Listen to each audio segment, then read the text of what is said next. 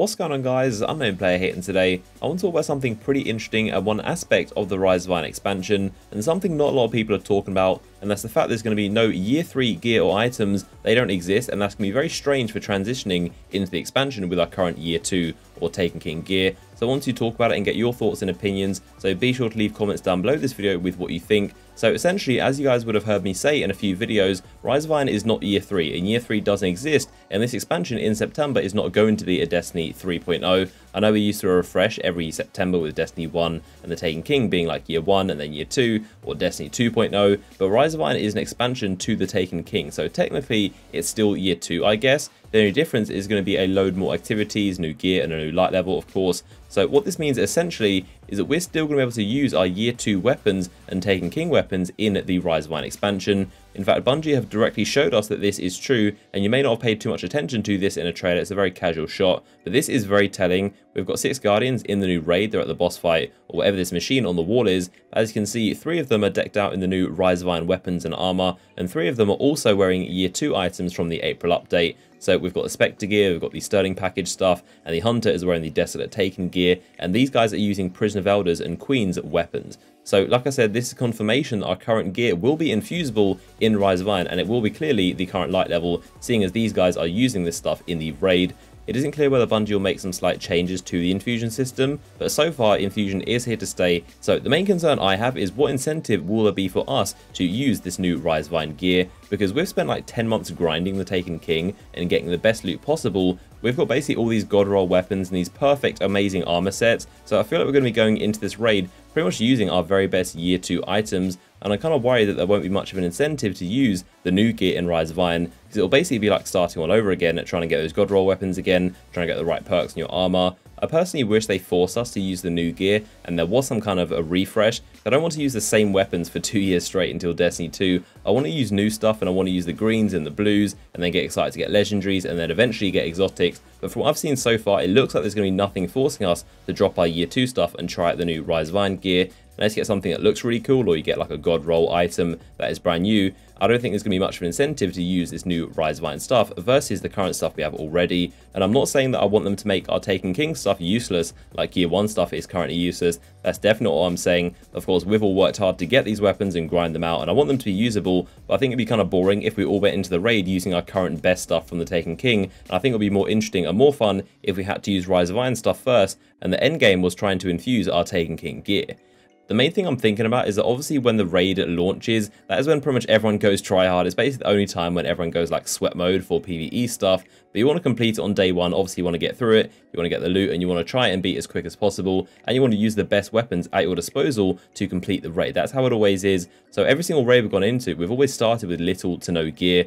I remember during the King's Fall raid, I had like half blue armor. I was using the Boolean Gemini because it was like the only exotic I got, and it was the easiest one to get that was like a highlight level. I had this Ruin Wake machine gun that was legendary, which was my best item, and also had this really awful raid fusion rifle. It was literally the highest light level item I had. I pretty much had to use it, so we were forced to scrounge for the best stuff we could possibly use, which I think was really fun. I think we can all agree that the first stage where you don't know where anything is, you're trying to discover the weapons, and everyone's figuring stuff out, I think that's the best stage of Destiny or most games. When you're trying to like grind up and build your progression, I think that's the most fun stage, but I feel like currently we're not going to have that in Rise of Iron. It looks like we're still going to be able to use our current stuff that we have from the Taken King, and if Infusion is still 100%, then basically any high level stuff you can just put straight into your best Year 2 stuff. So if I get to use my Taken King weapons, I'm pretty much going to use my God Roll Hung Jury, my God Roll 1000 Yard Stare, probably my Raise Lighter as well, and I feel like that'll be a bit too boring, and I really hope they don't make the raid too easy because of this. Now, another big thing to bear in mind is that we all have black spindles,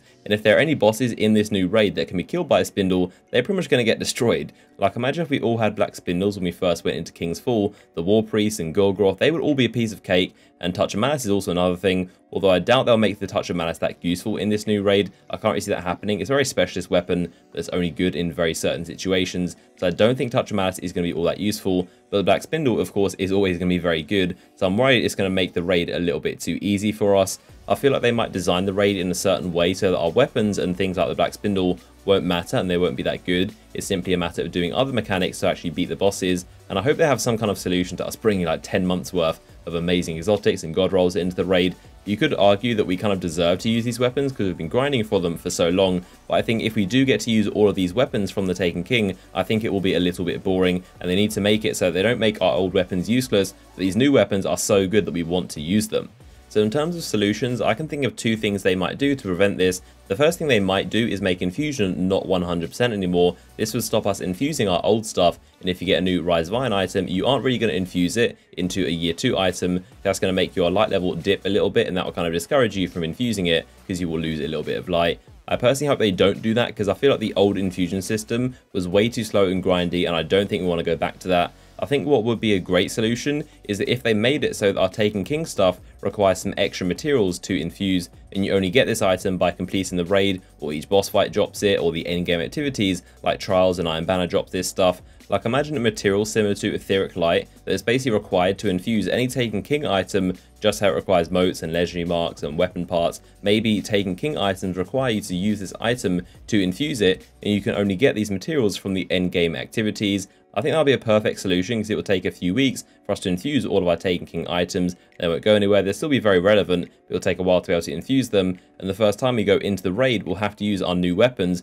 because we won't have that material to infuse our current stuff.